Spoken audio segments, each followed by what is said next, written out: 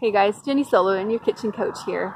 Today I want to talk to you about something that tends to really stress me out as a mom, and that is lunch.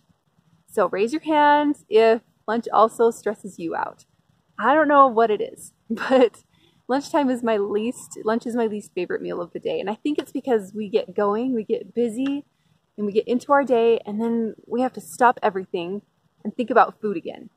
And maybe it's just me, but sometimes I find myself thinking, do we really have to eat 3 times a day? Seriously? Sometimes it feels kind of overwhelming, right? Like to just stop everything and then to have to think about food again, knowing you're going to have to get your kitchen messy and then clean it again.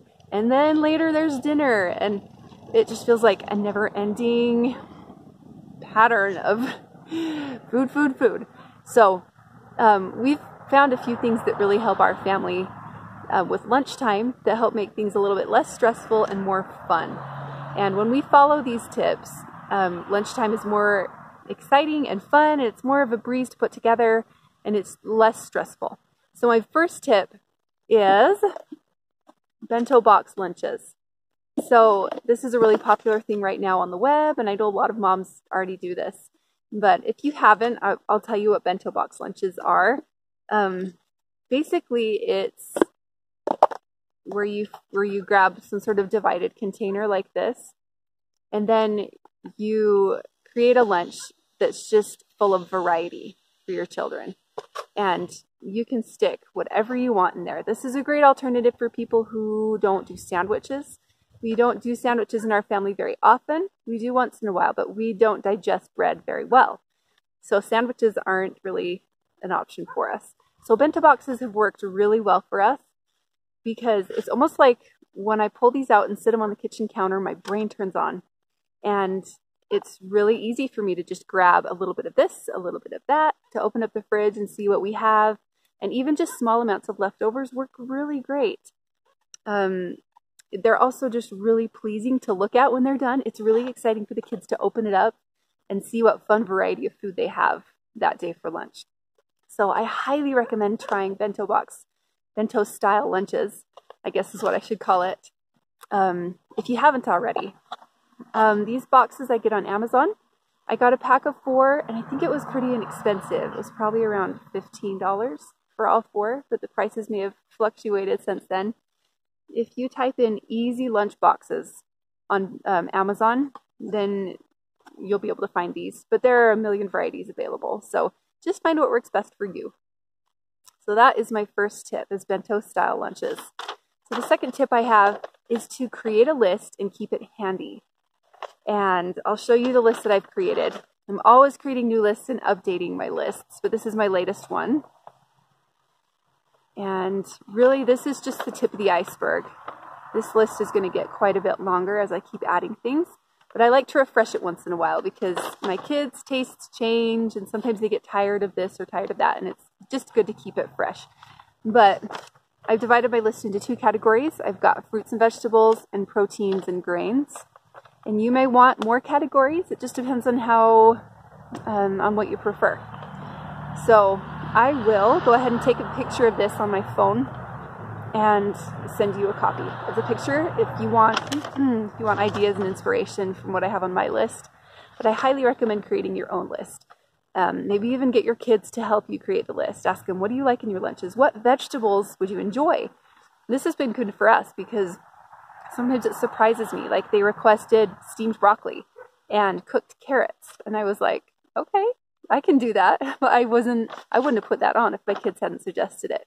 So collaborate with your kids, maybe look through cookbooks, think about lunches you've had in the past, and think outside the box as much as you can. Things that you normally wouldn't maybe think of for lunch can work really well when you're doing the bento style lunches. So having a list handy and on your fridge is really good when you start to find yourself with that wall in front of you of like, what do we eat? And when you're starting to run out of ideas and you're grasping at straws, you don't know what to put in their lunches, really awesome to be able to just look at your list and go, oh yeah, that's right, I can make that. And that leads me into my third tip, which is to prepare and plan ahead, get ahead of the game in any way possible. So on my list, I've put a star next to everything that would be really easy for me to make a big batch of ahead of time and stick it in the freezer. And this makes putting lunches together such a breeze because I can open up the freezer and I can grab a muffin, or I can grab some crackers. That we like to make crackers sometimes. I can pull out some crackers, or I can pull out some leftover dinner. You can make like double your batch of dinner, whatever it is you're making, and then take the leftovers and portion them and then stick them in your freezer. So then when you pull out your bento boxes and have them set out and you're going to make their lunches, it's so easy because you have all these options to choose from. So I highly recommend getting ahead of the game any way you can. And if you always are sort of thinking about your kids' lunches, if you always have it in the back of your mind, this is going to be really easy because you're gonna go, I'm just gonna make extra dinner and then we're gonna save some. Or one of the things my kids love is when I make a giant batch of pancakes and I make a bunch of little pancakes to stick in the freezer. And those are really fun in kids' lunches, just to grab them and stick them in there next to like some peanut butter or syrup or jam, something they can spread on their pancakes. Sometimes we'll do our own homemade Lunchables where I'll get some healthier type crackers and then I'll slice up some cheese and then stick some lunch meat in there, and then they can create their own Lunchables. And it's Lunchables I feel good about my kids eating instead of just the packaged ones, and it's also a lot more economical. It's a lot more budget friendly to do it that way. So like I said, think outside the box, and you'll find that as your list continues to grow, that you're just it's gonna build momentum. You're gonna find even more ideas. You can get on Pinterest and look up bento box lunch ideas. There are a million ideas out there. And I'm also going to include a link to a Google Doc that I've created. So I've gone ahead and photographed 22 different bento box lunches that I've made for my kids. And I've put those all together in a single Google Doc. So you can look through that and get some ideas and inspiration. And under every photograph, there'll be a description of what's included in the lunches, just in case some of it might be hard to tell what it is in the photograph. So anyway, those are my tips. And I really hope that this helps inspire you and get you excited about making lunches for your kids instead of like dreading this part of life because it's not going away, right? But it can be fun, and it can be fun for you and fun for your kids. So I hope you guys have an awesome day and good luck with all your back to school stuff. I know we start next week and I'm getting excited and my kids are excited. So good luck with everything that's going on in your neck of the woods, and I hope you guys enjoyed this video, and we'll chat with you later. Have a good day, you guys. Bye.